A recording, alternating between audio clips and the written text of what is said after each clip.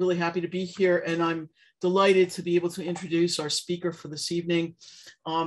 Joining us today is Dr. Henry Huntington.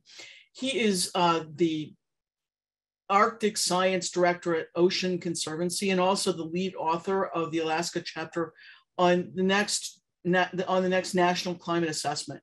He has over 30 years experience in Arctic research and conservation.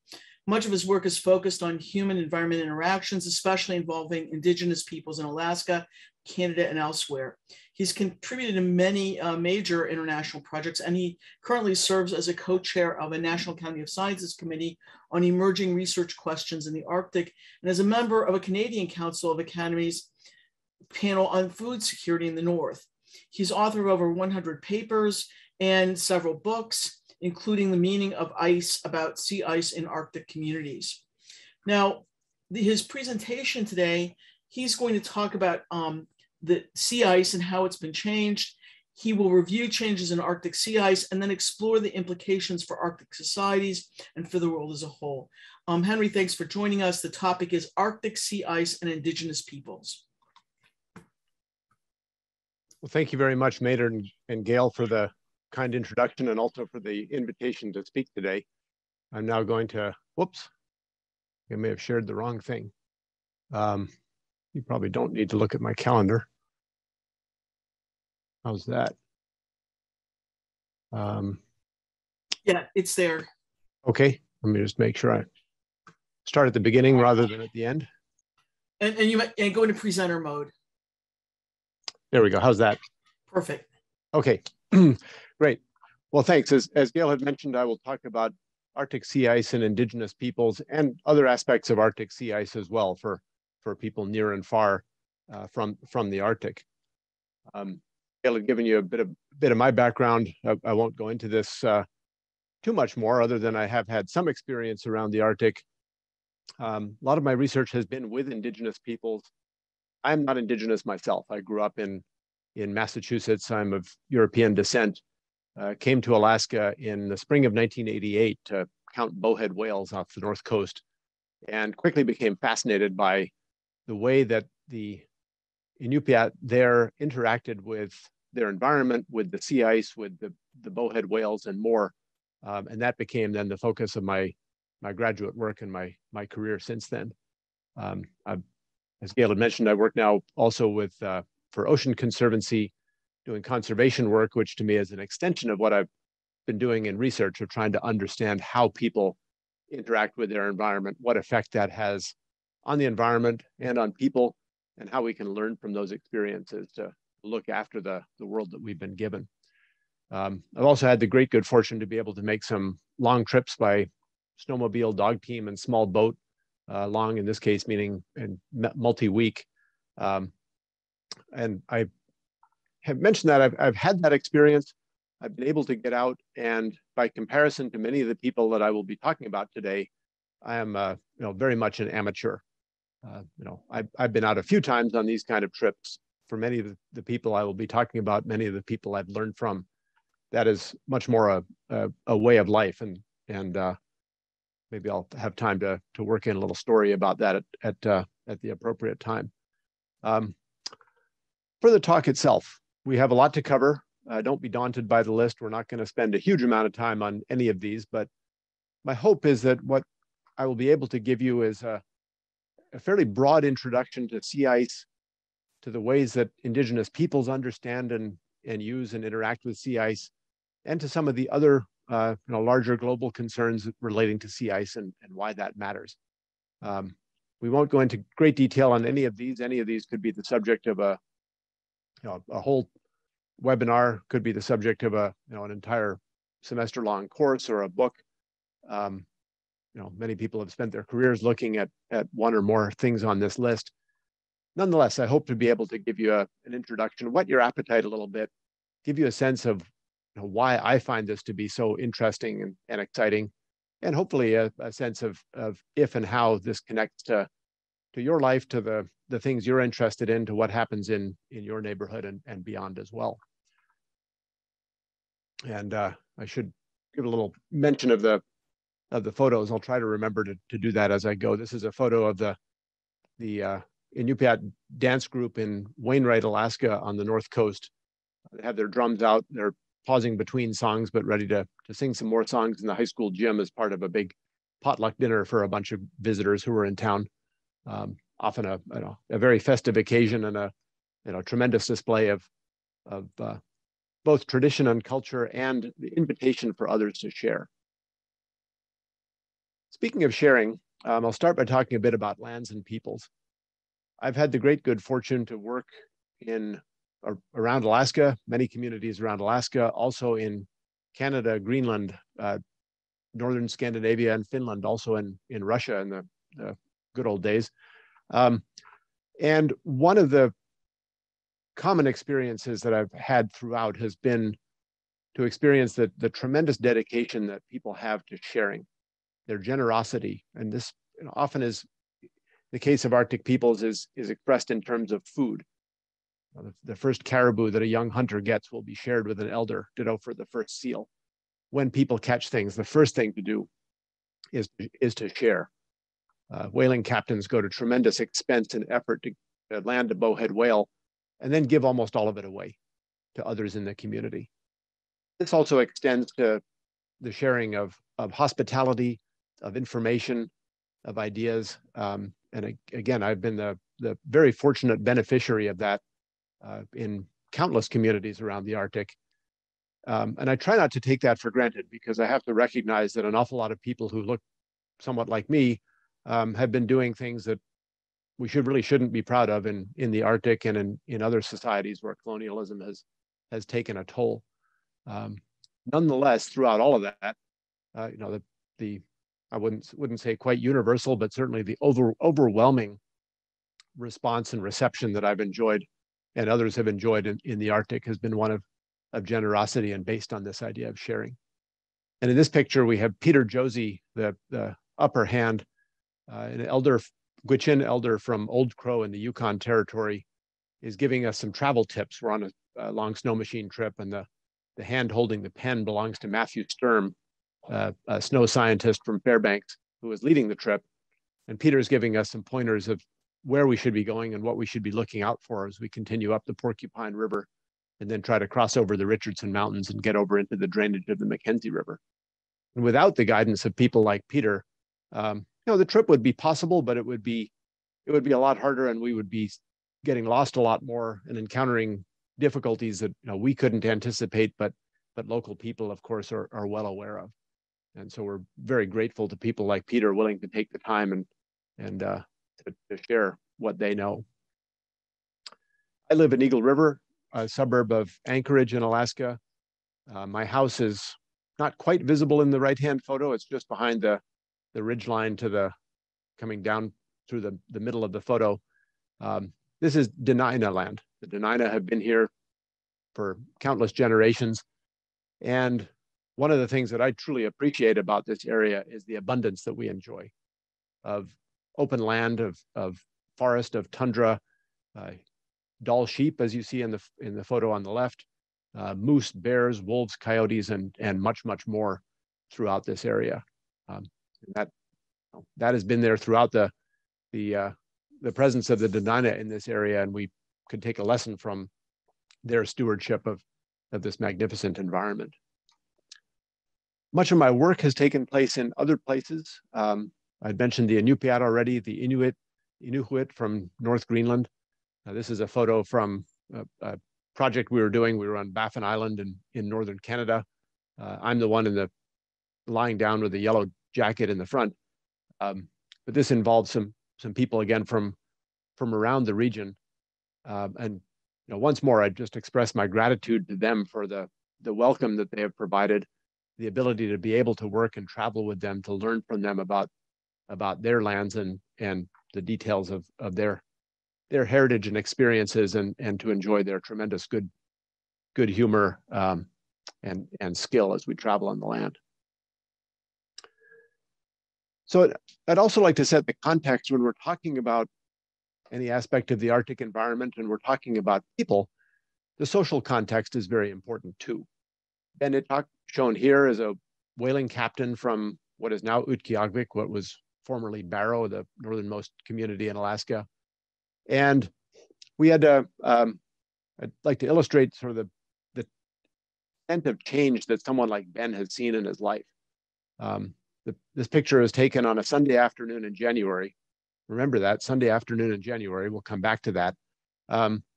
And for some reasons that, again, I'll mention in a moment, it made me think of what I knew about Ben and what he'd been through and what his life had been like. He had been born in a remote cabin 150 miles east of Point Barrow on the north coast. This is a photo of a cabin in a different place. The North Slope in that area is very flat, but it gives you an idea of the type of cabin we might be talking about. One, maybe two rooms. The family would have been in there. His dad would have been a fur trapper at a time when Arctic fox skins were immensely valuable. There probably would have been another family, say another 20 miles along the coast in either direction. So pretty isolated, but they would have had a few people coming to visit now and then. And that would have been the life that he was accustomed to until he was about age, say 6 or 7, and it was time for him to go to school. And at that point, the family moved to the big city. This is not Barrow or Utqiagvik. This is Point Hope at the east end of the North Slope. But Point Hope today is about the size that Barrow would have been then, 600-700 people. And for Ben, this would have been the big city. He was used to living out without not being in sight of anybody else's house, and all of a sudden he was in a place with several hundred people, and having to go to school, and probably having to learn English at school.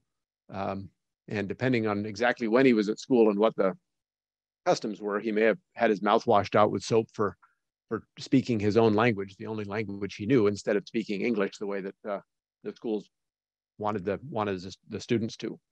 This would have been a big and jarring change for Ben coming to the big city. That's his early life, and then he spends his life in Barrow and then Utqiagvik, learning the skills of whaling, learning traveling on the land. I can't remember what his occupation was, but living his life, becoming a well-respected elder in the community. So back to Sunday afternoons in January. Well, what happens on Sunday afternoons in January? NFL playoffs happen. When we would take a break during the meeting, Ben would scurry out to the car door, pull out his phone, and check on the scores of the latest game to see how he was doing in his betting polls. And it just struck me of what a change from what he had grown up with to what he was experiencing once we were into the 21st century. And I'm sure if you'd asked Ben, he would recognize that had been a tremendous change. But I don't think he would say that his identity had changed, or his understanding of himself or his relationship with the environment had changed. Oftentimes we see people talking about whether Native American populations are traditional, whether they continue to live their lives and their old lifestyles. And in some respects, of course not. People are using cell phones, driving cars, flying in planes, and all the rest. In other respects, many of the aspects of culture, and I think for someone like Ben, many of the things that are central to his identity do remain the same and do remain constant. Sharing remains crucially important to Ben and his understanding of his place in the community and his relationship with the whales, with the caribou, with the seals, and with the rest of the environment. And so let's keep that in mind, that there has been tremendous change, but a lot of things also stay the same, and a lot of things continue. So we may lose, we may win, but we also retain much, even in the midst of all of this kind of change. So finally, we'll get into sea ice. Sea ice, it's a stunning environment. If you've ever had the chance to be there, to see photos, it can be just an inspiring and enthralling environment. This is what captivated me when I first went up to the Arctic in the spring of '88, as I mentioned, standing out on the edge of the ice for shifts of 4 hours with a pair of binoculars, looking for bowhead whales as they swam by, camping out on the ice between the shifts, just getting to see so much and to experience that environment. I was very pleased in these photos. The left-hand photo, my two kids on the ice edge looking at a beluga whale swim by. It was just wonderful to be able to share that experience with them and give them a sense of the wonder and awe a magnificent environment when they were younger. The right-hand side, my younger one, up playing on the sea ice. Oh, it's a tremendous sort of natural playground and wonderful place with all interesting shades of blue and things going on, things to learn about and to see. So, that's certainly one aspect of the sea ice environment, for me at least, is just how magnificent it is. Let's not forget that it's also supremely hazardous.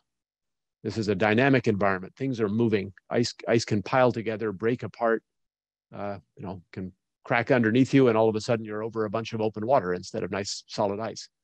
Can pile together and cover up your former campsite, your trails. If you're standing in the wrong place and don't get out of the way.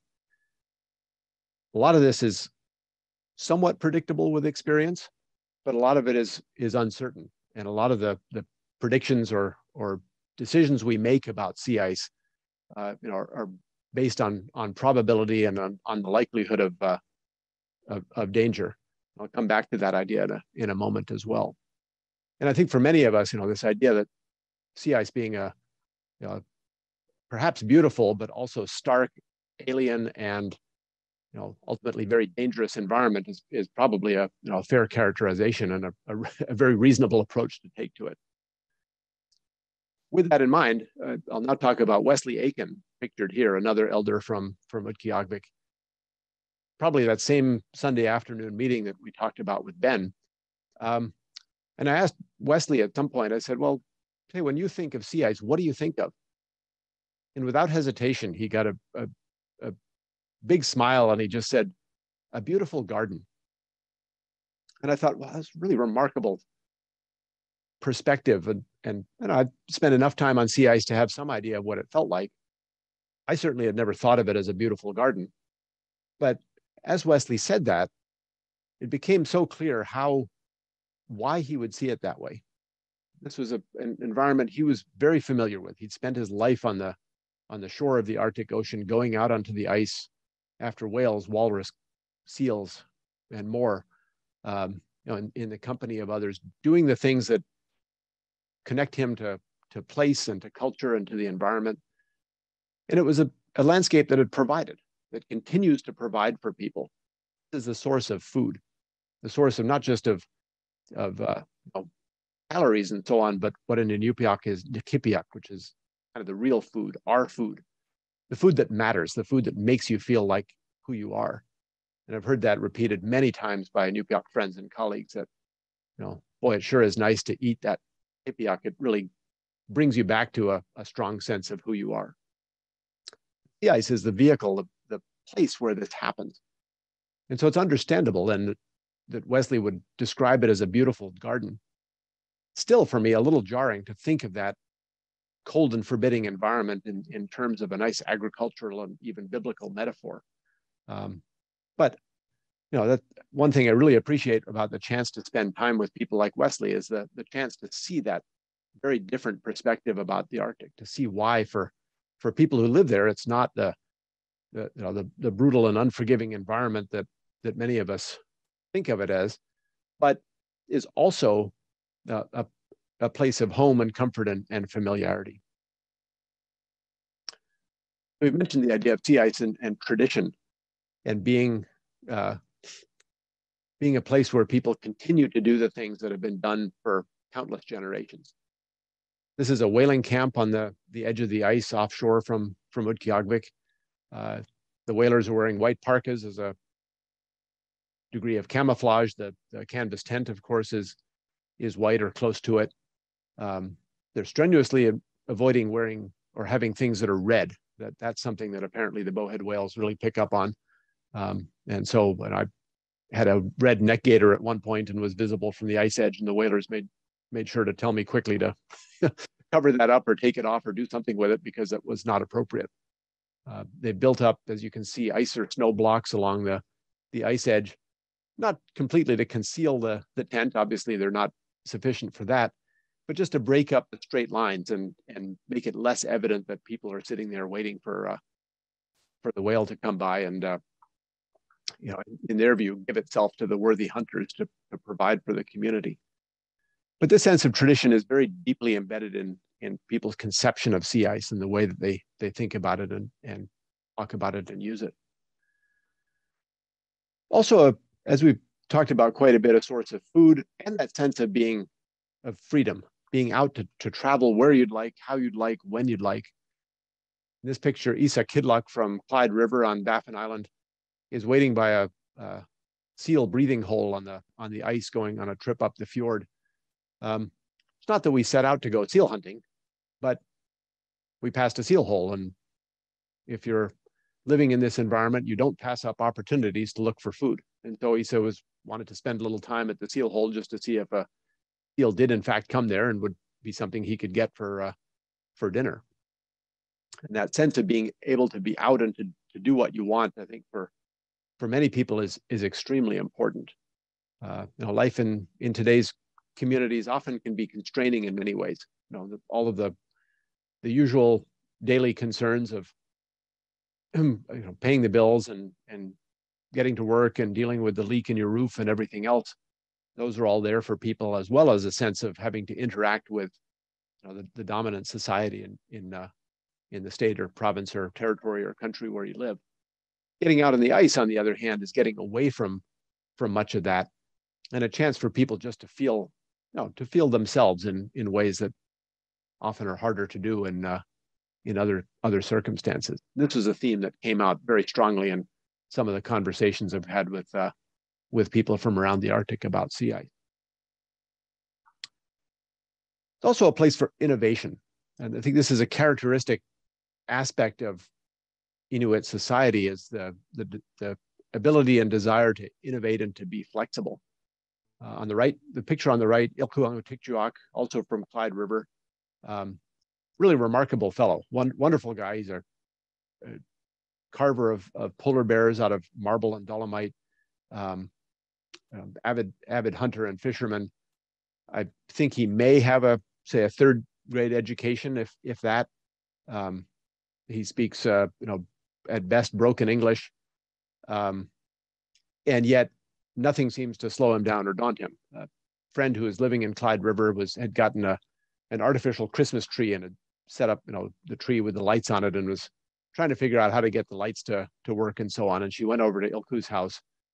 Ilku not only had set up his tree and put up his lights, but he'd synced his lights with the music on his phone, so the lights were pulsating to the beat of the music that he was playing.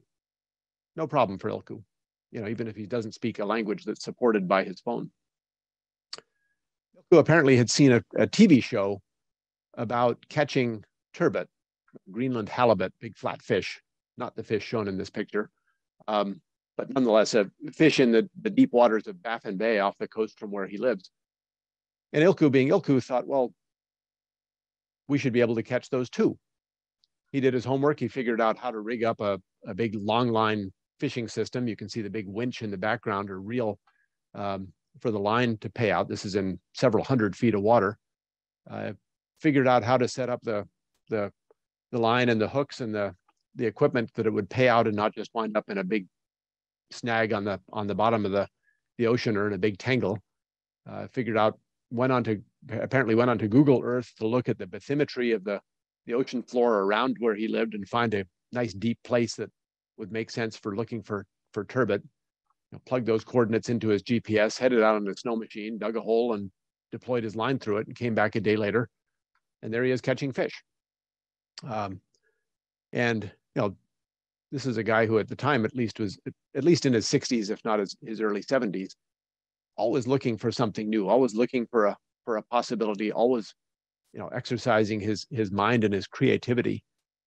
And I think for many people, again, that's the sense that they get from sea ice, is a place where these kinds of things are possible. Hey, you have a good idea? Well, let's go try it out. Nobody's going to tell you not to. Nobody's going to stop you. Maybe nobody's going to help you, but that's okay. If you're Ilku, there's an awful lot you can manage to do on your own. Maybe you get a few of your kids or a few of your friends to come help you, and maybe you have a few people like me standing there watching and not being much help at all. But for Ilku, this was a fun thing to try something new, learn something new, and find a new way to connect with the environment of his homeland. So sea ice has for countless generations been that home for people, that source of food, that basis of tradition, a sense of meaning, a place to innovate, and so on. And of course, as we all know, sea ice has been changing very fast lately. And I put this within my lifetime. When I first went up to Utqiagvik in 1988, we spent about 6 weeks out on the ice, camping and counting whales and so on, traveling around by snow machine and occasionally by dog team. And I got a sense of, kind of what the sea ice environment looked like, and in that and subsequent years.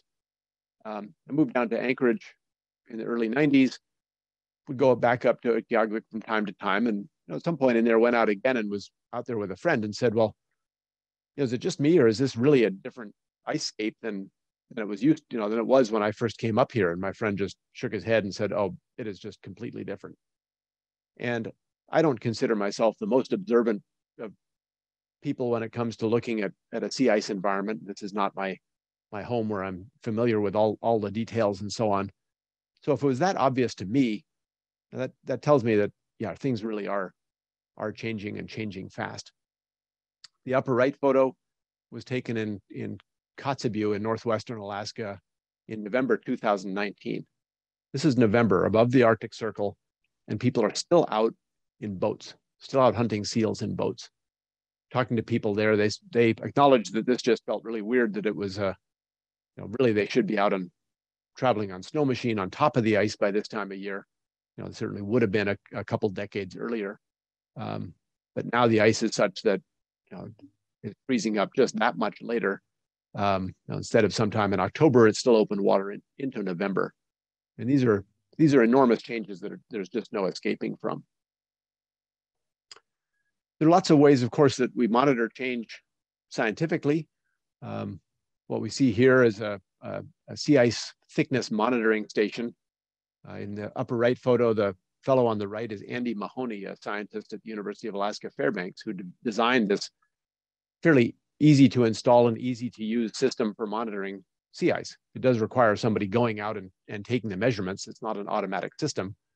Automatic systems have their problems with things icing up and clogging up and so on. But this is a pretty robust system. It's been used in Greenland, in Canada, in Alaska, copied in other places. And in case you're curious, the upper right-hand photo was taken around midday in January. The sun in Utqiagvik sets on November 20th and rises on January 26th. This was before the end of January sunrise. And so we're out at about noon. Keep that in mind with, this is again, Wesley Aiken's beautiful garden. And that's high noon.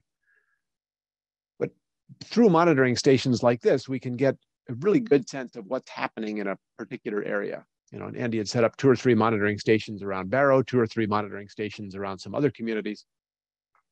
And then had the chance to examine those data, look at how the sea ice was forming, how it was getting thicker, what was happening with snow on top, and then also crucially, how it was melting in the spring, and discovering things like the rapid melt in some places from the bottom of the ice. We often think, well, it's sunlight and warmer weather and warmer air and so on, and the ice will melt from the top. Yes, that does happen. And in some places, so also a little shift in water temperature and water current that can help erode the ice from the bottom. That's pretty interesting, especially if you're traveling on the ice.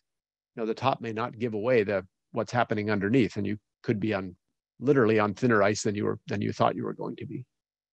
Of course, there's other ways to look at sea ice. Satellite imagery is very powerful. We see these days every September, there's a flurry of news stories about the annual Arctic sea ice minimum based on satellite imagery. And it's a combination of things, being able to measure things in situ and then compare that with what the satellites are picking up, and to make sense of what it is that we're seeing. So a lot of effort scientifically going into studying sea ice and measuring change and learning what it is that we can see. All of which is very valuable for many reasons. As I'm sure you've picked up by now, I have a tremendous respect for the knowledge of elders and others who are out on the land and on the sea a great deal in the Arctic. Andy Mahoney, the University of Alaska scientist on the right, Warren Matumiak, another Utqiagvik elder on the left. Over Warren's back and head, you can see Wesley Aiken and Ben Itak. Andy and Warren are looking at some satellite images of sea ice in the Utqiagvik area and comparing notes on what it is they see, what are the features that strike them as being important and interesting.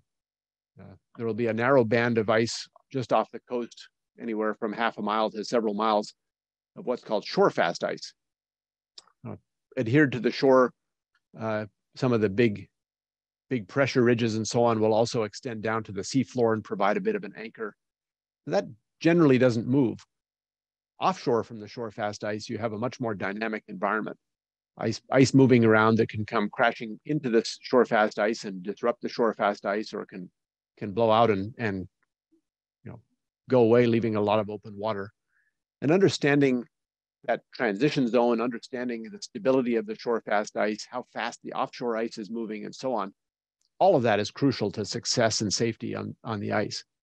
And so, to me, it's just a privilege to be able to watch two experts, Andy, who really knows the science about sea ice, Warren, who really knows the life on sea ice, how much they can learn from each other. And to me, that's been one of the important aspects of my career, has been helping document the type of knowledge that Warren and Wesley and Ben and others have, so that's part of the record as well. And we're not just using what we learned from a few monitoring stations or from satellites high above the Earth. As I mentioned with the story of Ben Itta's life, there's more to change than just what's happening in the environment. On the left, Amaklanuk and Inuk from, I believe, Igloolik in northern Canada is using a modern saw, but to start building an igloo, traditional snow house, in the style of his ancestors and the style that's been used for a long time. Those kinds of things are alive and well. On the right-hand photo, Mike Jaypudi from Clyde River and on Baffin Island is a remarkable filmmaker, also very much dedicated to documenting the story of his culture, the place names, the stories of people, and so on. And in this photo, he's not in the Arctic. He's in a remote valley at 10,000 feet in Nepal. We had a small grant to be able to make a Nepal Arctic exchange. Mike was part of that. And so, think about his horizons versus those of people from only a generation or two ago. How much more he's been able to see in going to a completely different place halfway around the world, learn about those cultures, but also, very interestingly, to see many things in common between the close to the land and respectful of the environment way of life of the people in the Himalayas as compared to the ways that things are done in the Arctic. Also think about change in terms of energy. And that the left-hand photo, despite the large flat screen TV in the background and so on, a Greenlandic woman is tending the seal oil lamp. This is a shallow bowl carved out of stone with seal oil in it and a small wick, probably traditionally made from say moss. And this would have been the source of light and heat through much of the winter, through much of the year for many communities around the Arctic. On the right-hand side, we have a futuristic-looking hydrokinetic turbine. This will sit on the bottom of the ocean, bottom of the Kvichak River, just off of Igiagik in southwestern Alaska. The curving blades in the middle will be turning with the force of the water current and generating electricity. And if this is successful, two of these could probably provide all of Igiagik's electricity needs. They wouldn't need to rely on, say, the diesel fuel that runs the standard generators, diesel fuel that's pumped from somewhere, shipped somewhere else to be refined, and then shipped back to Igiagik to be burned and stored in a big tank that sits on the side of the river where it poses some kind of a hazard to all the salmon that are migrating up and down the river. Again, huge changes going on. Interestingly to me, with the hydrokinetic turbine, a return to a local source of energy. Fossil fuels have been terrific in terms of providing abundant energy throughout the world. They obviously have some enormous side effects as well. being able to replace that by drawing on harnessing the energy that's coming down that river every second of every day of every year would be a tremendous advance. Documenting terminology is also important. Itza Kidlock, whom we last saw, standing by the seal hole up on the fjord, is here recording the detailed terminology of the Inuit about, I think in this case, I don't read or speak the language, so I can't guarantee this, but my recollection is here we were probably talking more about weather than about sea ice. Nonetheless, a whole bunch of specialized terminology and details about exactly how people understand the weather, the interactions among the different pieces of the weather system. I'm trying to get into that level of detail is tremendously important, because we can then see the types of things that change. What are the terms that people have had to invent more recently to describe the conditions that they hadn't seen before, or what are the terms that used to be commonly used and really just now don't have much use. I've seen that from the Northern Bering Sea, terms for thick multi-year sea ice that used to be fairly common in the region and now is hardly ever seen. Of course, specialized language exists in any language, among people who are practicing a particular craft or field. And it's really important to be able to have people like Isa who can help document and really dig into the details in Inuktitut, and then try to explain it to us in English. Because if we just went straight to English with a quick translation, we'd probably gloss over a lot of the finer points and so on that are really necessary for trying to understand what's going on and how people see and interact with that environment. The way that we describe things is an important part of how we interact with that environment. In terms of implications for people, Juili Sanguya, who's in the left-hand photo, is another filmmaker, also hunter from Clyde River on Baffin Island. And we had a project where we were comparing sea ice in northern Greenland, northern Canada, and northern Alaska, involving site visits by people from each place to the other places. Juili was part of that. We'd been out on the ice and we're back in the big room sitting around a table talking about things. And those of us who are the visiting academics were kind of prodding Juili to give us a nice little soundbite. Well, with all these changes, is it harder to get seals? And Juili would patiently explain that, wasn't necessarily harder, but it was, explain what he thought was going on. And we kept pushing him for that, sort of soundbite version. And finally, Juili looked slightly exasperated and said, well, it's not that simple. I think that became the title of our paper. And his point was, as I explained with people in Kotzebue, it wasn't that he couldn't get seals. It was that it felt really odd to be out in a boat in open water at a time of year when you really felt like you should be on top of the ice on a snow machine. He knows how to get a seal from a boat. He knows how to get a seal from a snow machine. So it wasn't that one was necessarily harder than the other or more productive. It was just that it was really, really weird and really odd. And this change in season is something that sort of very disruptive for people's understanding and familiarity with an environment that they know so well. Those kind of details, again, are crucially important. Sitting on the snow machine on the right-hand side of the lower photo is Joe Levitt in a Nupiaq whaler from Utqiagvik.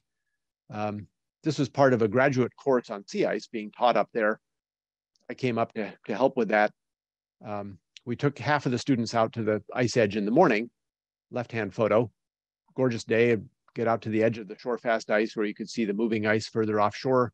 Joe could explain some of the things that were going on, what the whalers look for, and so on. And we had a wonderful time, went back to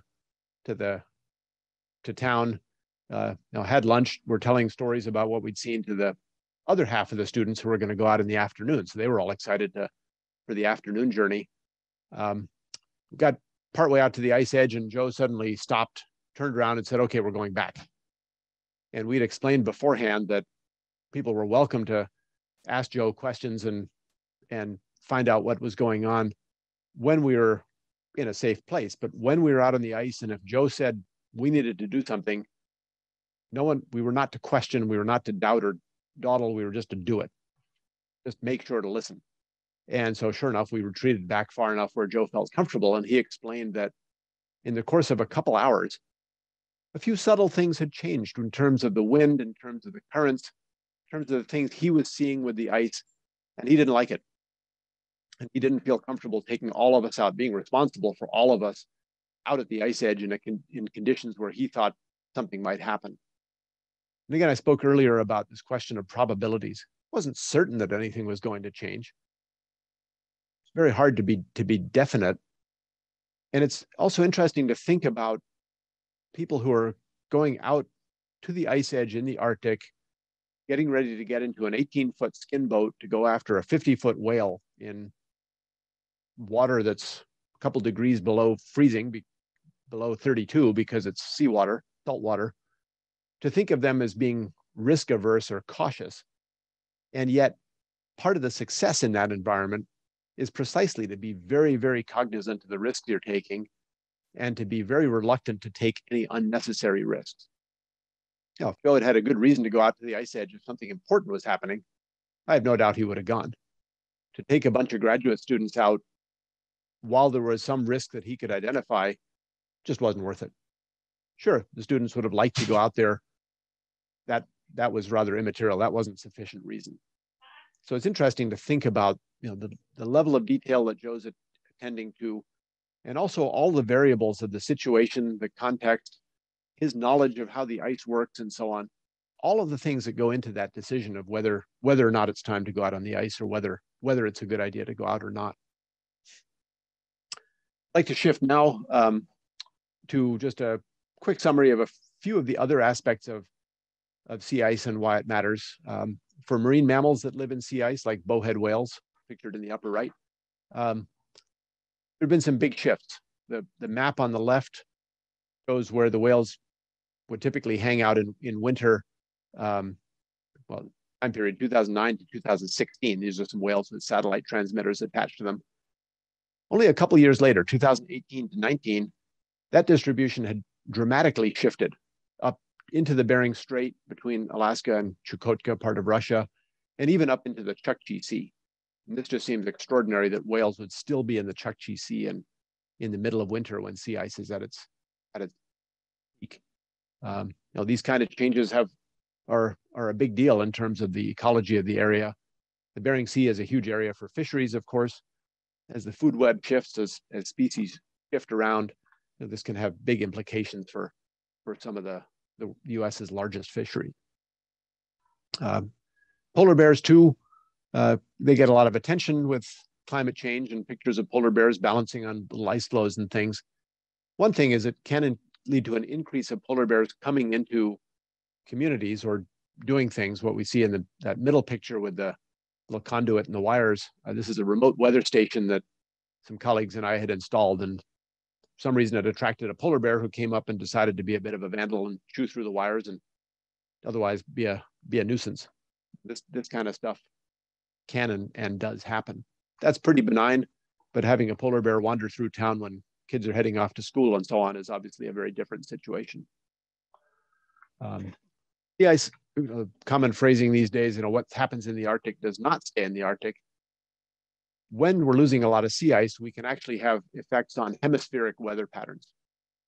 The loss of ice in the Chukchi Sea at the sort of bottom part of the map on the left can affect the jet stream, which in turn can produce things like, or exacerbate things like droughts in the west, severe winter weather in the east, and so on. And so understanding those connections becomes important. And as the sea ice environment changes, we're then discovering things that we may not have understood before about those deep connections between what happens in the Arctic and what happens throughout the rest of the Northern Hemisphere. Sea ice is also a nice, bright, shiny surface. You've seen the pictures of the Earth from the moon. You see the bright white of the Antarctic or of the Arctic where snow or ice are. That's great. It's great for helping keep the Earth cool. Think of the difference between a white car and a dark car on a bright sunny day. We can examine that and we can think about the amount of sunlight that is reflected into space off of sea ice versus the amount that would be absorbed by open water if the sea ice isn't there. We can express that in terms of the amount of additional warming the Earth gets, put that in terms of how much the equivalent amount of carbon dioxide that would be released into the atmosphere. And then there have been various efforts to understand what's sometimes called the social cost of carbon, the amount of cost that it'll pose for people around the world as we warm and disrupt things. And what we quickly get looking at the type of sea ice change, the sea ice loss that's occurring in the Arctic, is this cost for humans, for societies around the world, is quickly going to get us into the tens and even hundreds of billions of dollars. This is not a trivial change. And unfortunately, this is a positive feedback loop in that if you have less ice, the water gets warm, absorbs more sunlight and gets warmer, which then melts a little more ice, which then continues that cycle. And so it's a tough one to break out of, and something that is an additional challenge as we're trying to combat climate change globally. Opening up large sections of the Arctic, where there's open water now, theoretically at least, that opens it up for fishing. And this is actually a nice story, that the areas are physically open for fishing, but first the US, then Canada, and then other countries thought, well, hang on, is that really a good idea? We don't know so much about the area. Maybe we should not fish there first. Map on the left shows the high seas, the area of the Arctic Ocean in the red, inside the red polygon, that is beyond anybody's 200-mile limit. The middle image is a letter signed by 2,000 scientists around the world that some colleagues and I wrote, calling on Arctic leaders to do the right thing and not, learn about the environment before we started fishing. The right-hand picture shows a little bit of the central position of Arctic cod in the Arctic food web, and how important they are and how many things would be affected if we started hoovering Arctic cod out of the sea. The great news is that 8 Arctic countries, or the Arctic countries joined by the European Union, China, Korea, and Japan, all agreed not to fish in the Central Arctic Ocean until we know something about it. This is, I think, a tremendous success of a precautionary approach.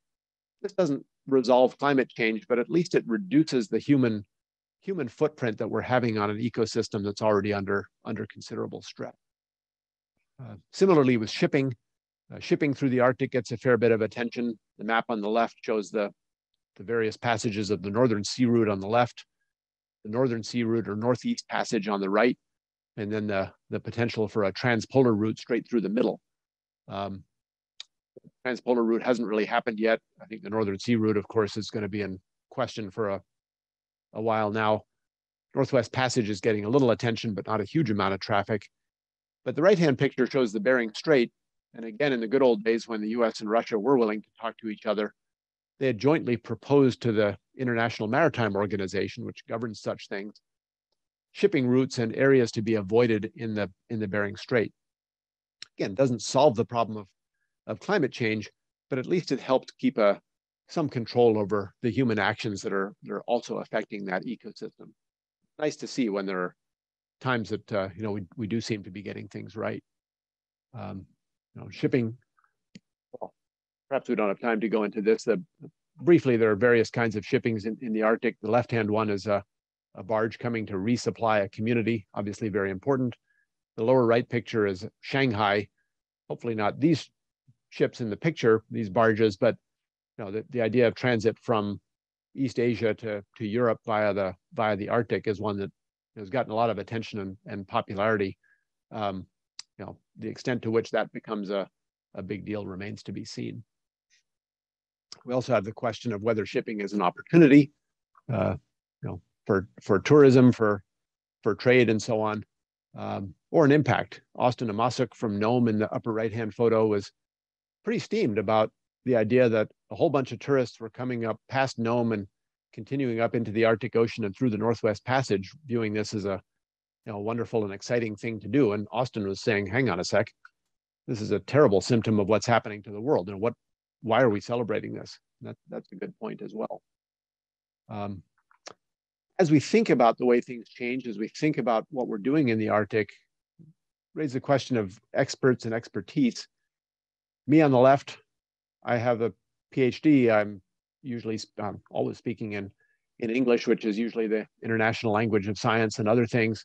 I'm familiar with PowerPoints and that kind of stuff. That's one form of expertise. Yokuang Chikjuak, who we remember from innovating and catching those fish deep in Baffin Bay earlier, doesn't speak a whole lot of English, but he has tremendous expertise as well. So how do we involve someone like Ilku? How do we make sure that we're not just limiting ourselves to those who are, facile and fluent and available in the settings where a lot of things happen? Also, what exactly is expertise? Book knowledge and so on, the ability to write a scientific paper. I have those things. Amaklenuk on the left sure knows how to build an igloo. He can do it a whole lot faster than I ever will be able to. Now that's a form of expertise as well.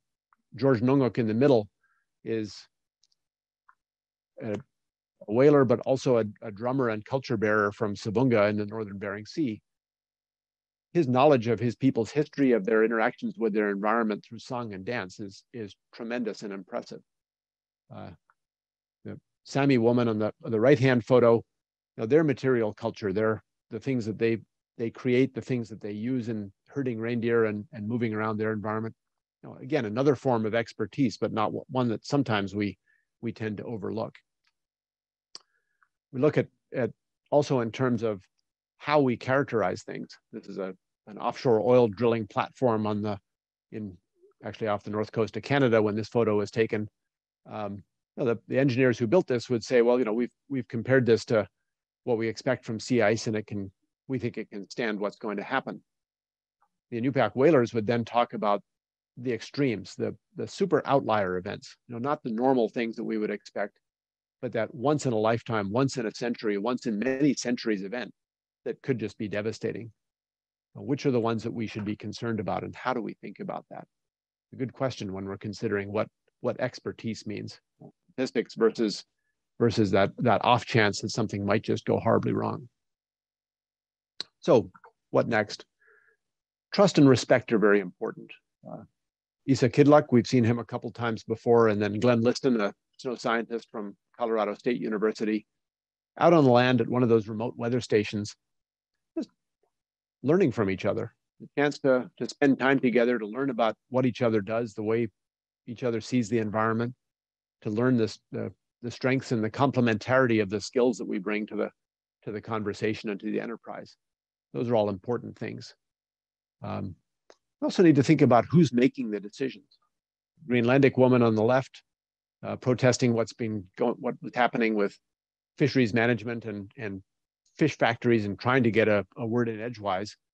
Whereas on the right, again, good old days, a big meeting in Moscow about Arctic development with a whole bunch of people in suits who've flown in from big cities here and there and are pontificating about what could or should happen in the Arctic.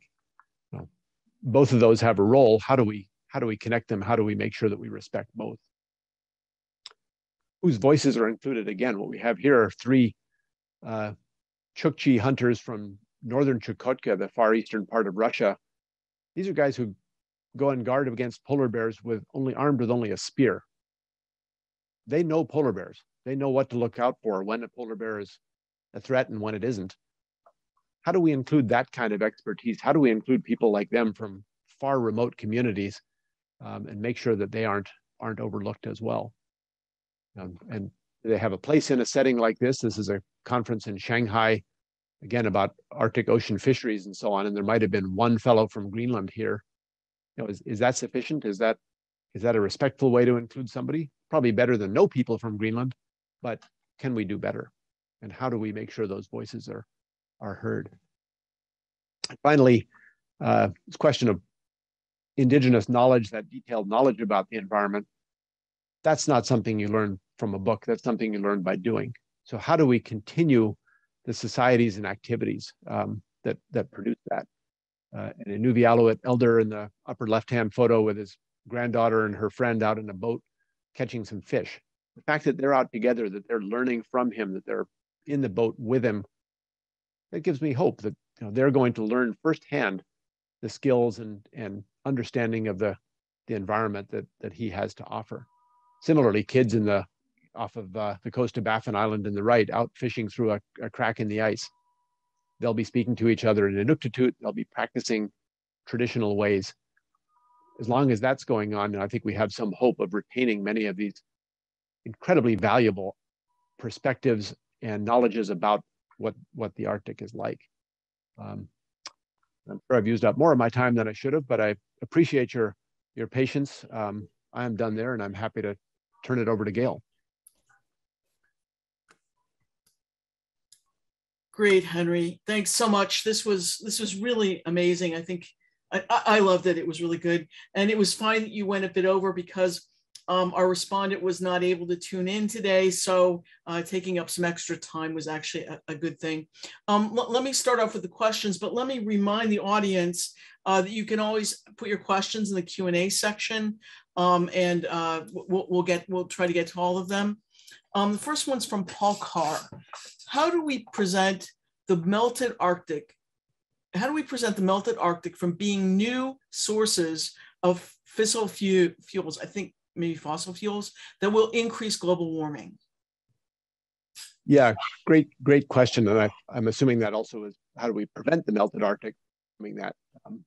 I'd mentioned the example of Austin Amasuk questioning why we were celebrating the idea that the Arctic was now a place for cruise ships to just zip through the Northwest Passage. I think the same thing is true there. And that in Alaska, that's a big deal. There are many people who would love to characterize this as an opportunity. Hey, this is a great chance. Look at how much more we can reach and how easily we ought to be doing more and more. Obviously, if we continue down the path we're on, we can have a sense of where that's going to take us, and it's not someplace good. And I think being able, to me at least, my hope is that by being able to tell some of these stories about what's going on, to understand what we're losing when the ice is melting, and not just to see it as a neat chance to do something, will help. Ultimately, of course, where people see a buck to be made, there's going to be a lot of people clamoring to make that buck. And that's where examples like the Central Arctic Ocean Fisheries Agreement, again, give me some hope that 10 countries got together and said, let's hold off on this for now. Let's see where this is going before we get too carried away and start causing more problems. Great. Thanks, Henry. Next question, and I'll call in Maynard after I do the next question. Jane and Stephen Ward and Waller. The bowhead whale habitat change in the Bering Strait was based on a much smaller sample size. Could it be not representative of the entire species? Sure, and that's a great question as well. I can't remember now how many whales were involved, how many had satellite transmitters on them. And it's always a very good question to say, well, is this what all of them are doing, or is this just a handful? Did we get the wrong sample?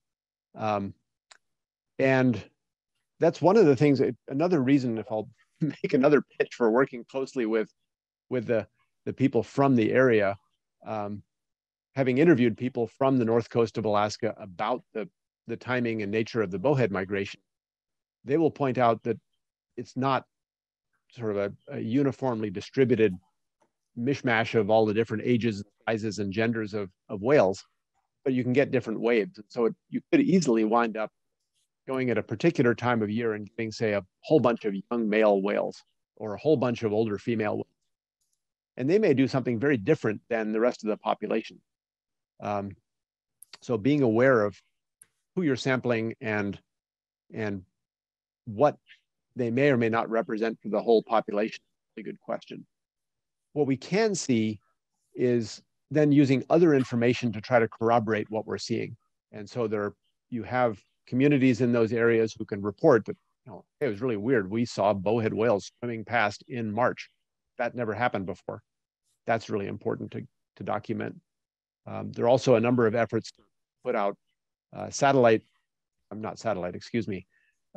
acoustic recorders, basically a tape recorder sitting down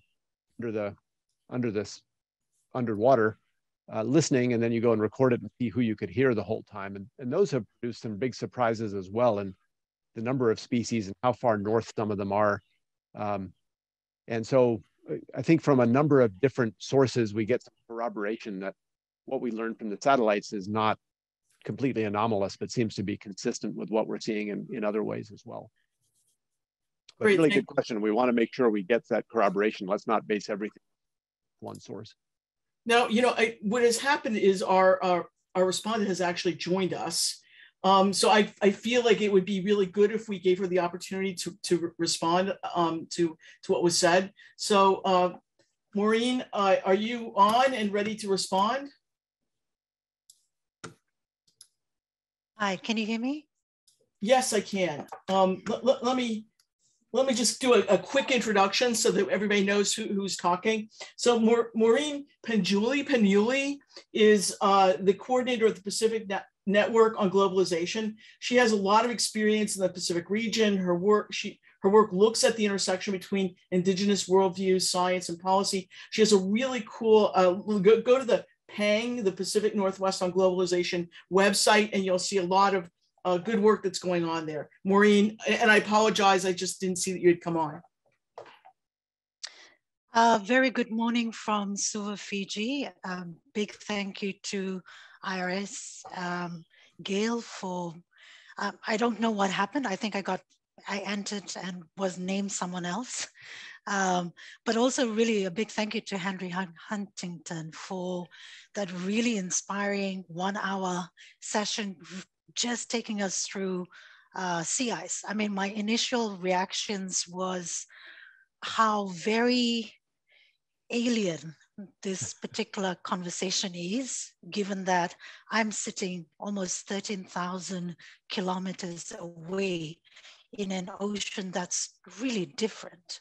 I come from an area that's really warm, just to be listening. And yet there are so many similarities and things that are very familiar that you raised. And I wanted to really just focus on the things that are familiar and relates, because I think one of our biggest challenges today is really viewing the world from these kinds of different and separate rather than what's similar and links us all together. So I was really, obviously a lot of the stuff on indigeneity, around values and value systems are obviously quite critical. So, the conversations around generosity, the spirit of sharing within communities is quite significant here in the Pacific. I want to talk just a little bit about the Pacific Ocean. Obviously, it is one of the largest oceans in the world. I come from a region where the landscapes can be quite stark. I think people tend to think of Pacific and maybe look at it through an exotic landscape, but in fact, some of our landscapes are extremely stark. And I understand when Henry's talking about ice and how alien and formidable that environment can be, some of our landscapes can be quite formidable for people when they first arrive. So I want to just touch a little bit about some of these kinds of landscapes, and particularly atoll island nations. When you're talking about atoll island nations, they're quite small in landscapes. For example, a country like Tuvalu, which is in the middle of the Pacific Ocean, just around the equator, east of Australia, if we want to look at how to locate. Its land area is something like 10 square miles. It's less than 5 meters above sea level. So, its highest point anywhere on the island is less than that. It's quite stark in the sense that it's very difficult to grow food on land because of the amount of salt. Its freshwater systems are currently under stress due to sea level rise. And then you've got other countries like Nauru, which is about 20.98 square kilometers. Marshall Islands, which is about 181.3 square kilometers. So when you've been to an environment like atoll nations, it's quite formidable in that sense. But yet the indigenous knowledge systems, their understanding of things like sea level rise is quite critical. Inundation of freshwater, saltwater freshwater aquifers is quite critical also. So where this knowledge sits and how it complements science is for me, were the two tracks that I thought I saw lots of familiarities with that. Where does the knowledge sit? This kinds of repository knowledge holders sits with our elders.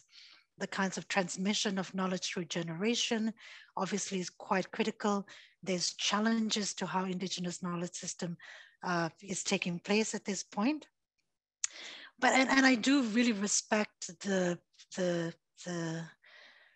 this idea that science, I mean, for us in the Pacific, you know, when you've come from a place where historically Indigenous knowledge system was looked down as inferior, and now this emphasis to really relook at what role it can play in terms of climate change, understanding natural systems, it's really reassuring to hear those kinds of conversations taking place at a much more critical level right now. So I think for us, a key challenge is really assuring our Indigenous knowledge holders, particularly our elders, that their knowledge system is quite critical today, and what role it can play in this pathway going forward.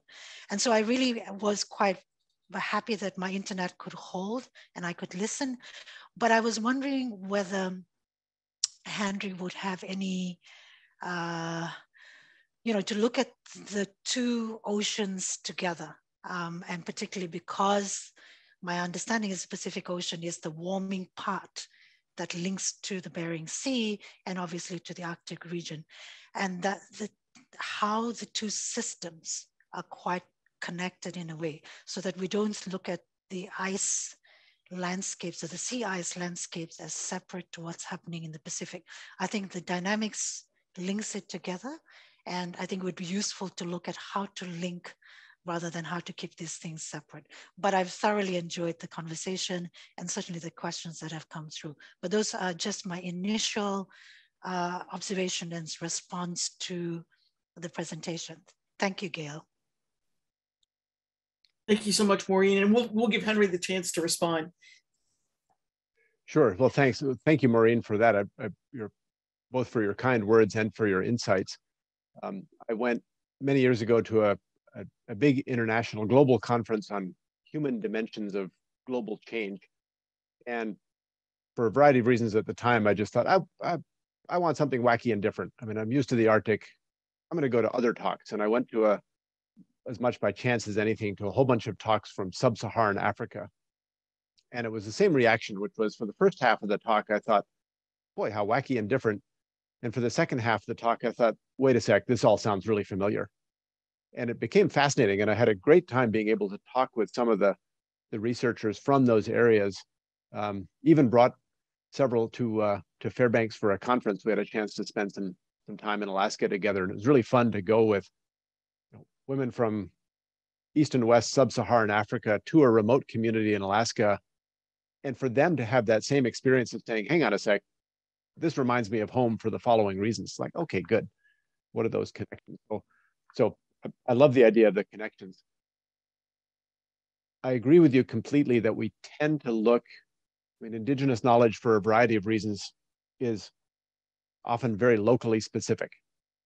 What is appropriate on Tuvalu may not be 100% applicable on Fiji. In fact, probably is not 100% applicable on Fiji, much less in the Aleutian Islands at the other end of the Pacific. But I think we do have to do a better job of trying to connect those things and understand what those connections are to get a bigger picture. That's been a huge advance in science over the past century or more, has been making those connections and understanding a global system. And right now, I think with the way that we in the sciences certainly have approached Indigenous knowledge, it's still been at the level of bits and pieces fragmented rather than trying to tell that more comprehensive story. And so some way of being able to do that, I think would be a tremendous advance. The final thing I'd say is I think one of these things where I think, okay, how did I miss this for so much of my career? But the more I've thought about this lately, the more I've appreciated that it's not just the factoids. yes, it's very helpful to know that, hey, this reef used to be out of water at low tide and now it isn't. That's important. What's really crucial, though, is what you do with that information. And one valued elder from Alaska, constantly been emphasizing this idea of indigenous wisdom. And I thought for a long time, I sort of thought, well, that's, okay, yeah, sure, whatever. I'm not sure what you mean. And finally dawned on me, it's like, oh, actually, he's got the heart of it right there. How do we understand that relationship that we have with our environment, with one another? And the invitation, Maureen, that you're providing, how do we connect Fiji and Alaska to understand how is it that we're on this earth? What are the ways that we're doing? What are we leaving? What are we doing?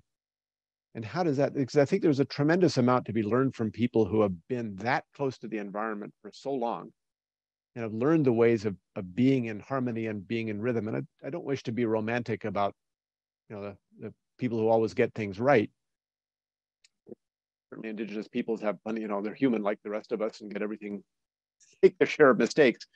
But I think when you look at a society and you say, well, prove it to me that you know what you're doing. Well, we've been doing this for a couple thousand years and we're still doing it, is a pretty good reply.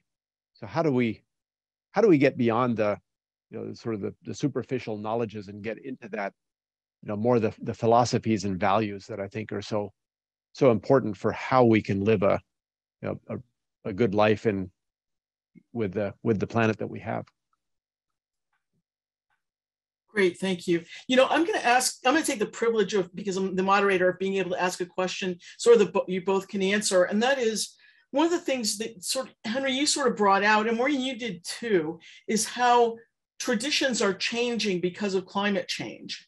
So then so while we're trying to keep this kind of corporate memory, what happens in the next 20 years when we no longer have fishing in this area, or we no longer have certain things that we used to? Does that totally get lost from the indigenous memory?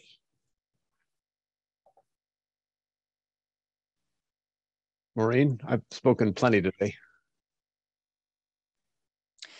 I think that the climate crisis situation is driving indigenous knowledge in particular ways. One is there's a real push to almost reclaim knowledge that's lost. So, there's a greater emphasis to really look at what knowledge systems we might have lost, and then how do we get those practices and see who remains alive and has that knowledge to start the process of documentation. So there's lots of revival. So in the Pacific, it's around things like resilience to category 6 cyclones, or hurricanes, if you like, category 5 cyclones. So looking at architecture, and I think it comes back to what Huntington was talking about, which is around innovation.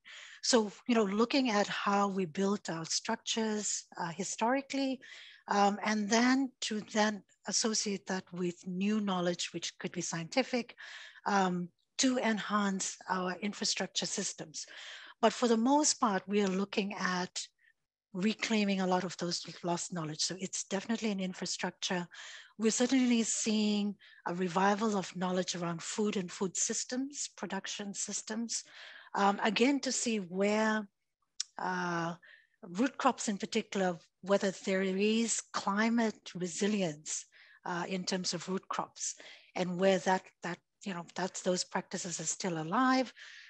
Partly because we need a wider range of things that we can bring forward. So again, there's lots of recovery of knowledge, traditional knowledge systems around food and food production, mainly around crops and crop seasonality.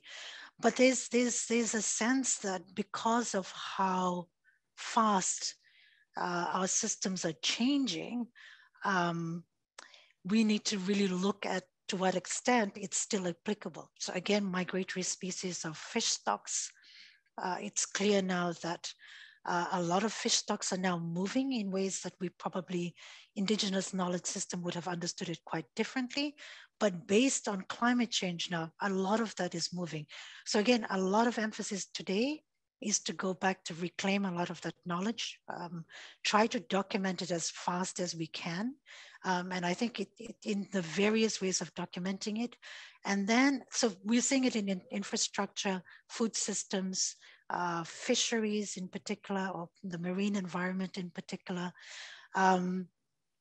We have emerging, how do I word this? I mean, it's really around migration, internal migration of people. So really looking at how Indigenous knowledge systems around where people used to live, where, you know, relationships and how that might offer opportunities to relocate people safely within territories or across boundaries and territories. So we're really looking at Indigenous knowledge systems in different places. How do you study the weather patterns? How do you take those kinds of articulations into policy and policy making? But there is really a big push to kind of document, unpack this kinds of nuanced understanding. And so, yeah, it's not that simple, and it's true. If I speak to my grandfather about how to read the weather system in relation to food systems, he will give me a particular reading. So you can read the two elements together, but again, those are just held by very few people, mostly our elders. But there is this kind of recovery emphasis right now, documenting it so we don't lose it, and see where we might think we've lost it and try to see how do we reclaim that. Great, thanks. Thanks so much, Maureen. Henry, you've been answering a question that Saul Katz asked, and I can't see the full question anymore, but since I studied the role of traditional food prep recipes as an evolutionary product of many centuries of evolution, how can we join with you to make a more formal study to these traditional ways of knowing with current contemporary science? I have tried, at least, I hope successfully, to send Saul my email address so we can follow up later. That's a tremendous invitation. I'm actually working on a proposal now to look at traditional ways of food handling and prep in relation to what veterinarians, my wife is a veterinary pathologist, and the way that, you know, veterinarians and others who look at wildlife health understand things, especially with the changes going on. But I'd like to just follow up on what Maureen said, and emphasize three things that I think she covered very nicely as well. One, traditional knowledge, Indigenous knowledge, is not static. And oftentimes people like to sort of, and this is the problem with the word traditional, it's sort of the way it is. No, people have always been innovating, adding to their knowledge, exploring, experimenting, and so on. And that, you know, that needs to be celebrated. Yes, things are changing. This is not the first time in people's experience that things have changed, and people have. So how do we foster that idea? Second, I think, is this question of, you know, the valuing of Indigenous knowledge. And I mean, this is I think a bittersweet part of my experience is the degree to which people that I've worked with have then been appreciative of my efforts to document their knowledge. You know, sweet, because it's always nice to be, if people appreciate what you're doing. The bitter part is, why did it take that? Why on earth did it take somebody like me to come in and ask questions for people and others in society to say, hey, you know, this might be actually worth something? Heck no. This is an extremely important information. It's been valuable for a very long time. You know, we need to celebrate that and spread that message around. And the third thing, I'm thinking of an interview I had with Albert Simon, a Yupik from Hooper Bay in Southwest Alaska. We were down there to talk about marine mammals, and Albert, being Albert, had come in with a sheaf of notes, things he wanted to make sure he could talk to us about. And he patiently answered our questions about marine mammals and what they were doing and so on. And then he said, yeah, there's some things I want to make sure you understand too. He then talked a lot about all the things that were not changing. The importance of sharing, still very important. The importance of being prepared when you go out is not going to change. The importance of being in good relation with other people in your community is not going to change. And that's what I mean about some of these aspects of wisdom that I think also deserve deserve our attention. You know, this is not a technical solution that, hey, if we could only do a little bit better about how we catch fish, you know, everything will be fine. How do we understand the whole meaning of catching fish and how that serves us as communities, as individuals? And how do we retain that sense of connection with the environment rather than something to just be used and then moved on from, but something that we want to continue to be, you know, we want to use the terms, you know, stewards in the right way for the long term. And I think there's an awful lot in Indigenous knowledge and practice that we can learn from there.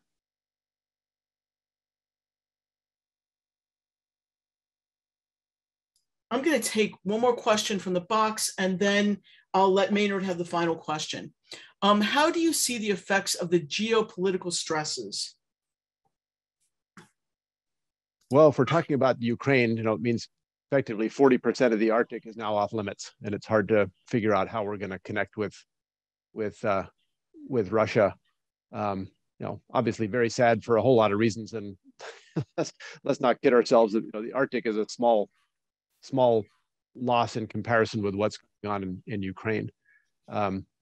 You know, in other terms, it's a real shame because we had been seeing some good promise with the fisheries agreement, with the shipping and so on, of collaboration between the U.S. and Russia involving China and others, and how this is all going to shake out and how long China continues to be on the side of Russia and the Ukraine situation. I have no idea, and it just is very distressing. And, you know, again, very sad for the Arctic, but much sadder for the wider world.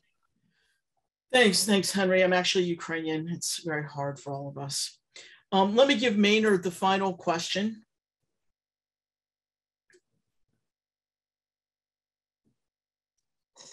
Thanks, Henry. Can you just give us a brief clue about what you will emphasize in your report in the coming national climate assessment? Yes, and I can do that. We did publish our outline, so it's not completely secret. But we will, the structure that we're looking at now is to try to look at, I think we had, so it's for those who don't know, the U.S. National Climate Assessment is issued, I think it was supposed to be every 4 years, but I think they've hit about every 5. Bunch of chapters, thematic chapters on oceans and agriculture and stuff, and then regional chapters on the Northeast and the Southwest and Alaska. I'm lead author of the Alaska chapter. The chapters are built around key messages, and the key messages that we're looking at right now are our health, our communities, our livelihoods, our built environment, our natural environment, our security, and finally our hope, which is, you know, what we're doing and what we're able to do in terms of adaptation. And within all of those, of course, we have 10,000 words to try to cover everything about Alaska and climate. So, you know, good luck. But we would like to be emphasizing things like making sure that Indigenous voices have a strong presence in the chapter, that we're talking about matters of social and environmental justice, that we're looking at governance and so on. So I'm not quite sure exactly how we'll weave all these things together, but we're working on it. We have a really good team of contributors, and there should be, for those who are really interested, sometime in the fall, I think there will be a public review draft of the entire National Climate Assessment for anyone to take a look at and comment on. So I encourage anyone who's really keen on this to take a look at the chapter or chapters that interest you when the time comes, and let us know what you think. Great, thanks, Henry. And thank you to both of you. Thank you, Henry and Maureen, both. This was just a really exciting session. I was thrilled by the presentations.